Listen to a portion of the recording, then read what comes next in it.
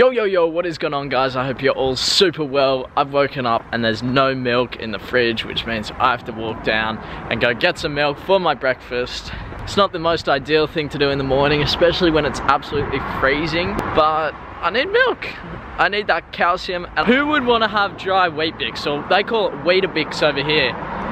Disgusting. There's always benefits in it though, and what I usually have is a skim milk, just because that's what these guys like to have. So this time I treated myself, I guess, because I never get the milk.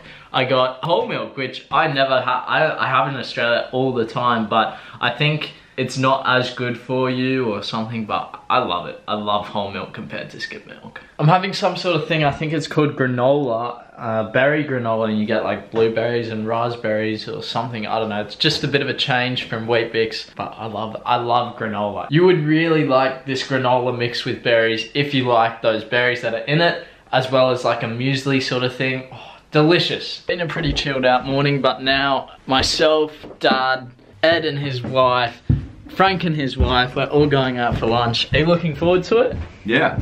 At the Dome. The Dome is a very nice place. It is, yes. You get a beautiful view. We do, but not that the weather's, there you go. Yeah, the weather is not the best today. As you can see, it's different in England. Usually it doesn't rain. Usually it's really, really sunny and hot. I'm just not used to that. In Australia, usually you're getting the rain. Hey boy. Tippy in the back, how you going, mate? I haven't seen you today. Daily dose. Help his joints to move. Good dog, good dog. Not his usual. Come on, Tip. Place. Bang, in it goes. Oh, right. Bang, pork, potatoes, some Yorkshire pudding. Dad got the same. Taking a photo as well, mate.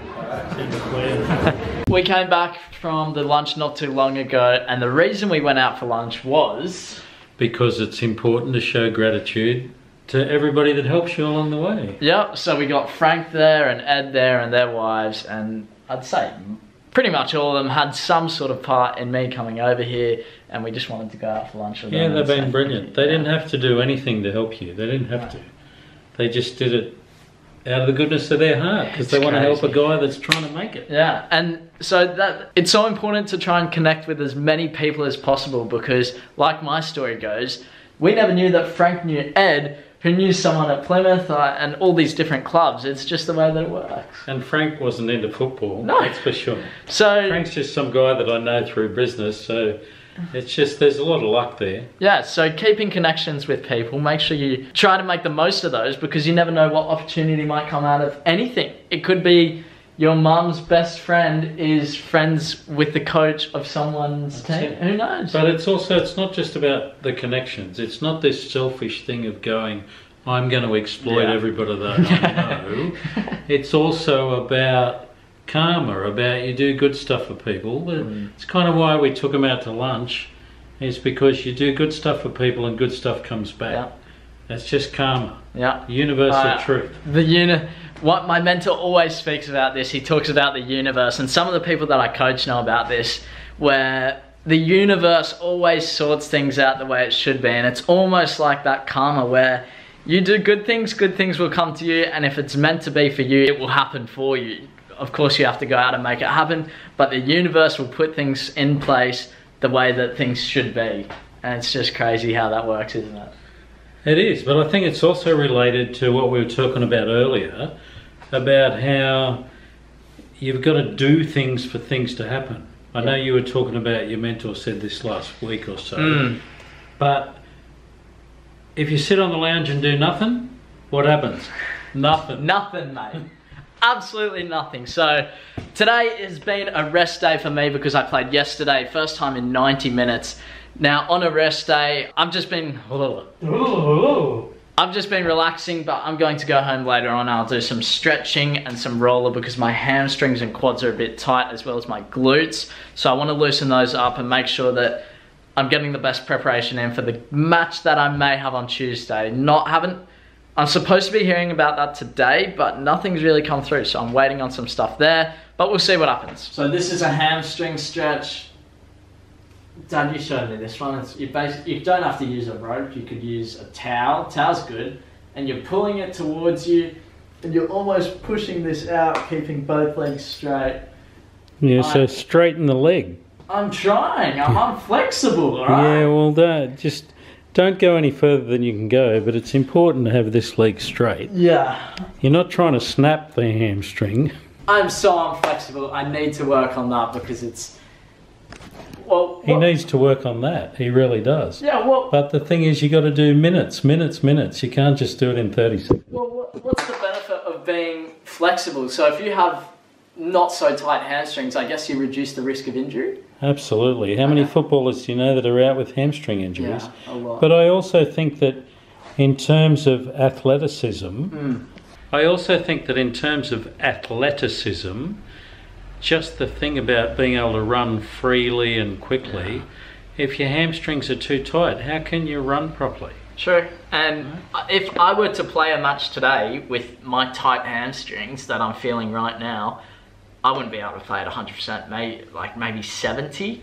But I'd free up a little bit, so then I'd maybe get to 90, but I'm not that 100% that I need to be. Well, I think you do free up as you warm up. Yeah, exactly, that's what I'm loosen saying, normally, but the danger period is right in the beginning. Yeah. You see footballers all the time when they go for the sprint really quickly. In the warm-up, yeah, or whatever. The first sprint, couple minutes, bang, and then gone. They're gone for weeks and weeks. Okay, I'm working on that. I'm going to show you a really cool trick. I think this has something to do with your hamstrings, but right now, I'm up to about here, right?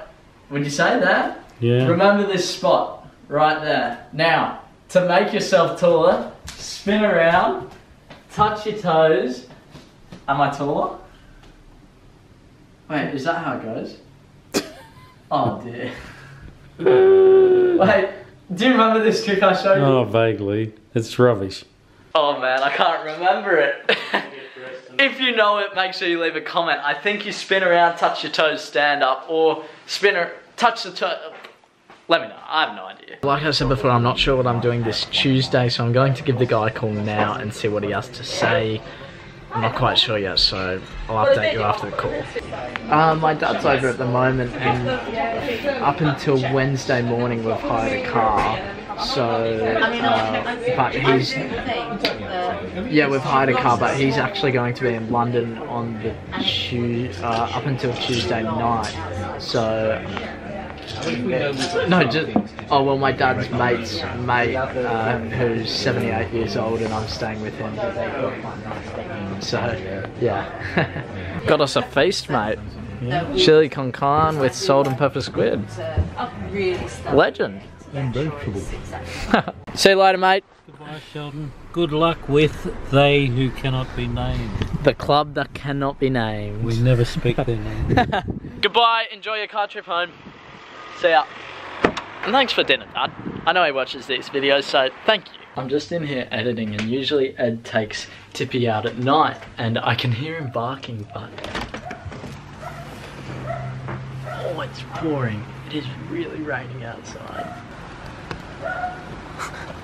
One night, it was quite late, and Ed had taken him out. He actually woke up out of bed, took him out, and my bedroom is just around the side, so I can see out the backyard. And I saw Ed standing down there, and Tiffy just standing in the middle of the backyard, barking at nothing. I can't believe it.